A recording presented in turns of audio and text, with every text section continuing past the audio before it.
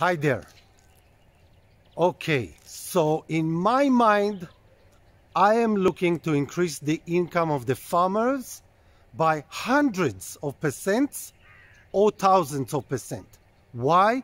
Because when you start with an income of 1.9 euro dollar per day, it's not sufficient for me. I think that I don't want to work and just to help those farmers to increase by a few percentage, 5, 10 or 20, although it's nice. It's not my mission. And so I start thinking about what they need is actually they need to increase the income from 1.9, let's say, to $19 a day. For this, they need higher yield.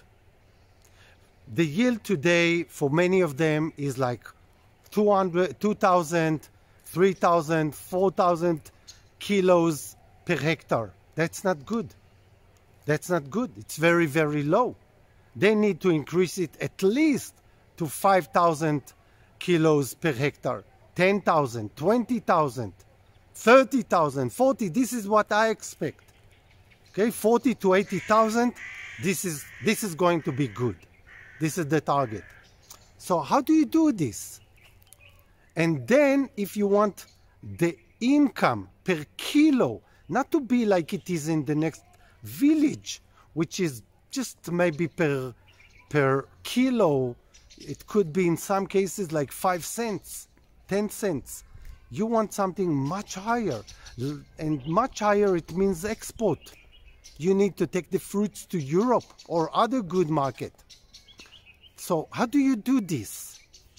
And I still asking my questions, how do I make it all together? Because if I make it all together, okay, then I have a solution.